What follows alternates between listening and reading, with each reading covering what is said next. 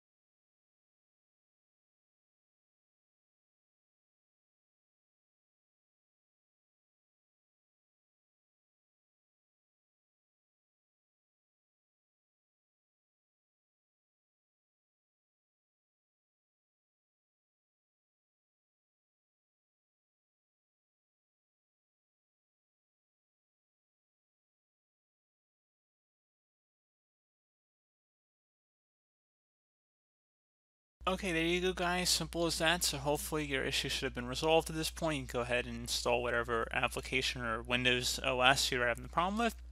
And as always, thank you guys for watching this brief tutorial. Do hope I was able to help you out, and I do look forward to catching you all in the next tutorial. Goodbye.